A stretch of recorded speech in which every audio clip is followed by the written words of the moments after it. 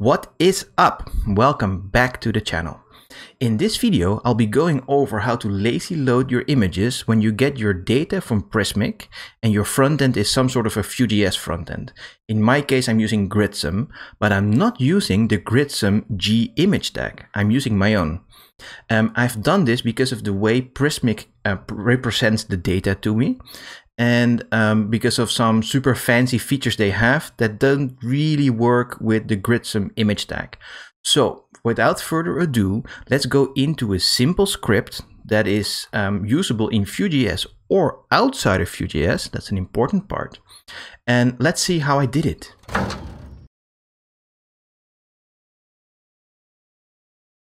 No, this is not a sponsored video.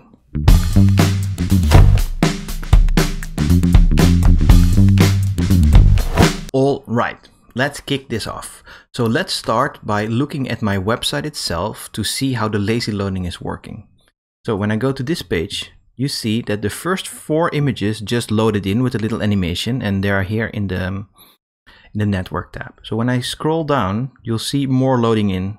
They all have some fun animations because why not, right? So every time I scroll past something that has an image, it loads it in. If I don't scroll there or I'm not close to it, it will just not load it. So let's have a look how I did it.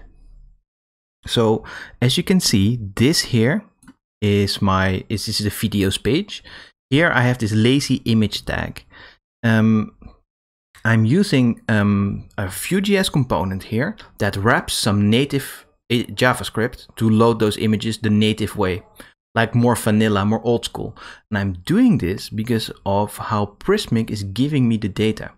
Because Prismic, let's just, before diving in here, I'll show you how Prismic gives me this information for some of the images, as of also that explains why I did it this way. When I go to Prismic, this is one of my blog posts. This is basically one big rich text, right? And in my rich text, you see I added an image and I added another image. And what this does, we'll just show you here. There's that image, and then there is another image, and you see the lazy load. But so what Prismic does, it represents that whole rich text area in JSON objects.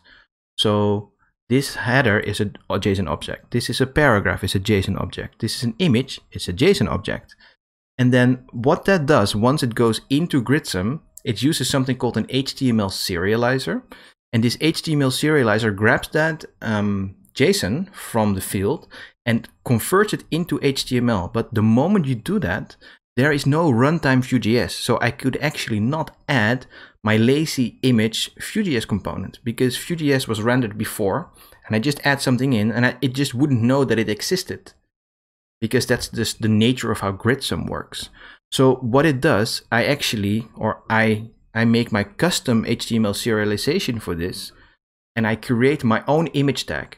And then I have to attach vanilla JavaScript to lazy load those images. So that's why I chose to have my core as vanilla, and then I just wrap Vue.js around it. So let's dive into how that Vue.js component works.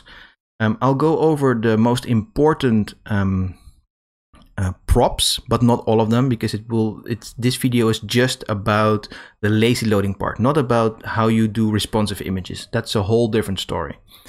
So really important for lazy images is actually the ratio 16:9. Because I'm saying this like, well, in my case, this image is 16:9, right? But if the image is not loaded yet, you need to know, I'm using this CSS trick to use 16:9 and actually create a little box around the image that has space, that takes its space before the image is loaded in. Because if you don't do that, if you don't use that CSS hack, actually, if the image is not there, it doesn't take space. So the moment it loads in, it shifts your whole interface and it just looks super bad. I know Chrome just came out with this ratio option in CSS, but it's not for all browsers yet. So I left it out for here. So ratio, alt, URL, and then we have widths and sizes. Widths is a prop that I'm using for concatenating the source set. I'll get there in a sec how that works. We won't go too deep, but I'll show you. And then we have sizes, which is the normal thing in responsive images. So let's have a look at that lazy image.vue. So let's start by the template, and then we'll go into the scripts, and then I'll go into the heart of how the lazy loading works a little bit after, and you'll see that is actually the vanilla code. First of all, my first image tag here is v-if native lazy supported, because native lazy loadings is starting to be supported in a lot of browsers now. So why not, right? So if this is true, I'll show you what that test is in a second. If it's true, I bypass all of the code you just saw, and I'm just literally adding loading is lazy. The source set, I still concatenate. I'll show you that in a bit. And I've had to do a little trick to add the width and the height, because if you say loading equals lazy and you don't give a width and height, the browser will not know about that ratio that we just discussed. So it cannot actually work, because it also needs to keep space for that image tag, right? So if you give width and height, it can calculate that ratio and then it works. Normally when I don't have loading equals lazy, because I'm using the normal old school images, that ratio is set by my own CSS. So the only thing you'll have to do is, like in my case, I took that ratio that I give anyways, 16:9, and I grabbed that ratio for the width, which is the first number, and then I just multiply it by 10. So in this case, my width and height are 160:90. And it's just for ratio, and if it's below 10, it doesn't work, so I cannot add 16:9. This is just in the HTML spec. So that's basically, we're not going to look into this one now, because if I do this, none of the other code is executed. So this is the more important one. So as you can see, I'm not just using source set and not just using sizes, but I'm saying data dash.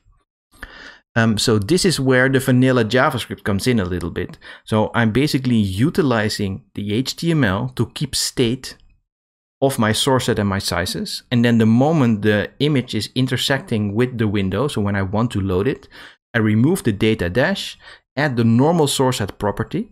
And because of that, the browser will just say, hey, I know what to do with that. Let me just load it. If this was purely a Vue.js component, or a React component for that matter, I would have done it pretty differently, right? You can keep state in the Vue.js component itself. You have a data function. You can do a lot of cool things there. But this is kind of a wrapper around it. So I wanted to keep it the same as in the other place from the Prismic output of the HTML. I'll show you that in a second so you can understand what I mean by that.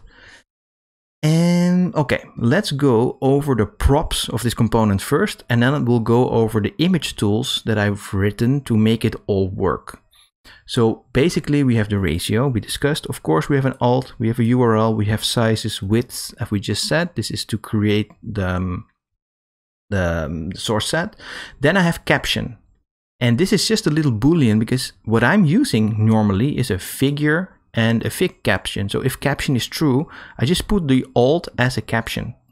That looks like this. There's a little caption here.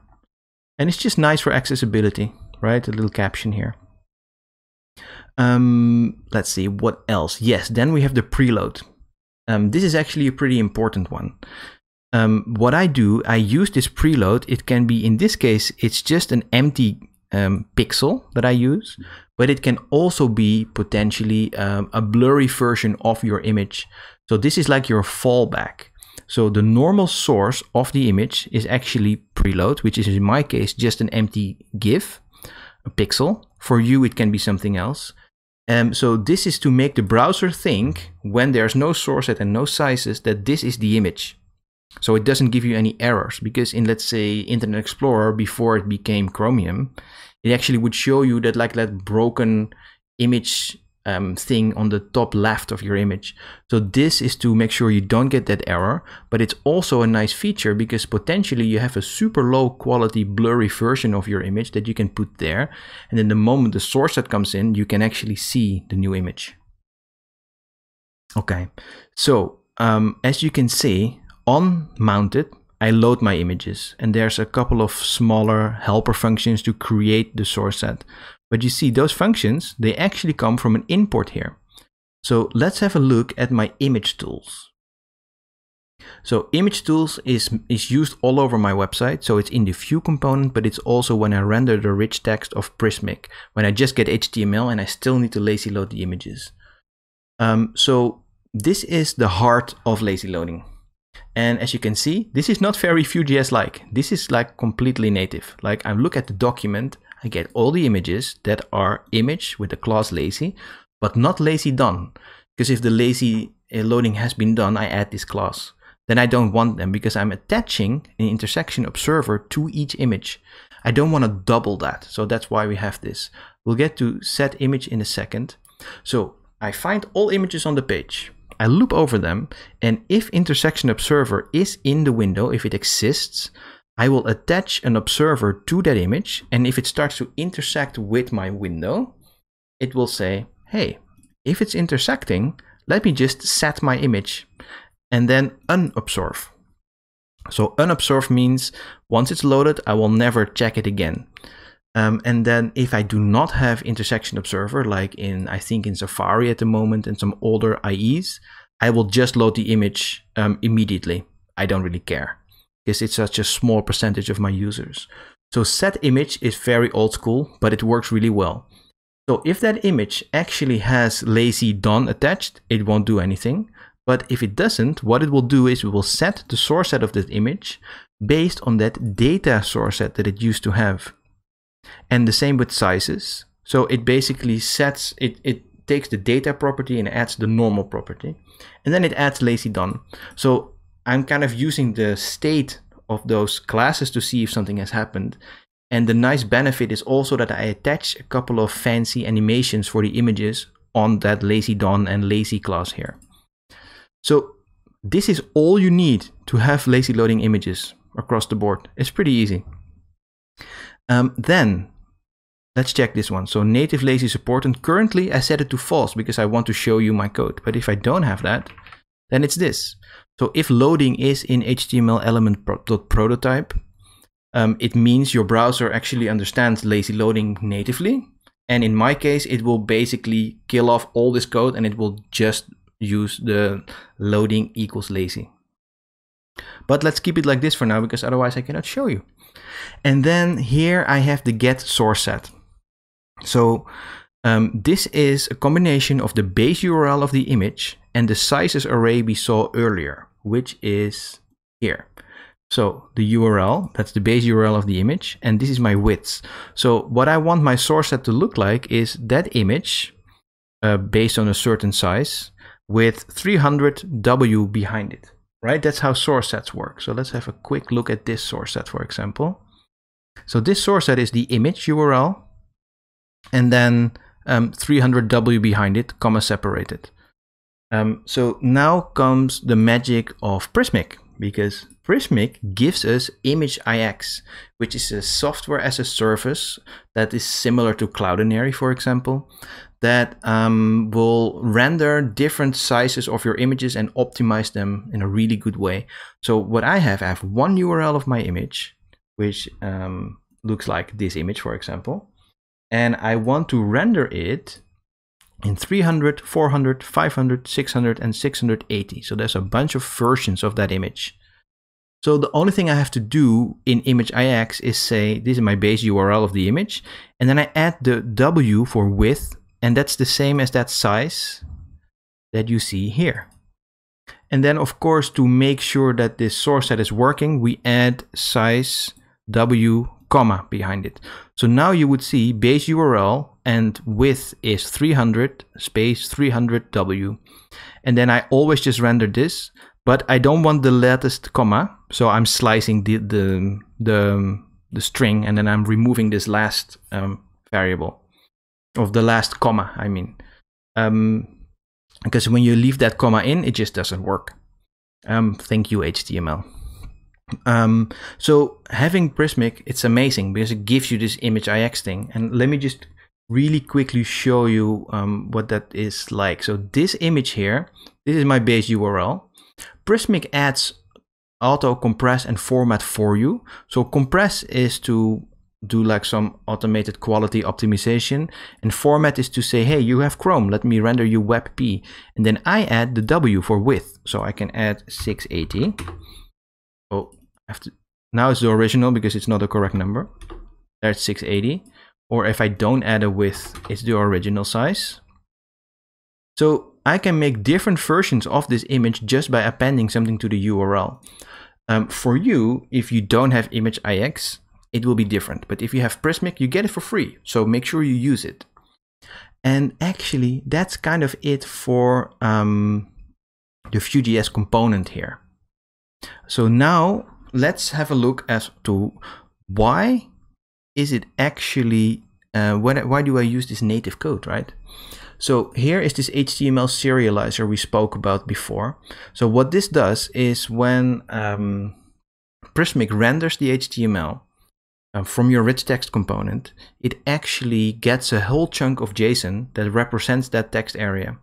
And in my case, if the type of thing it's rendering is an image, I say, okay, I'm going to overtake what you do natively yourself.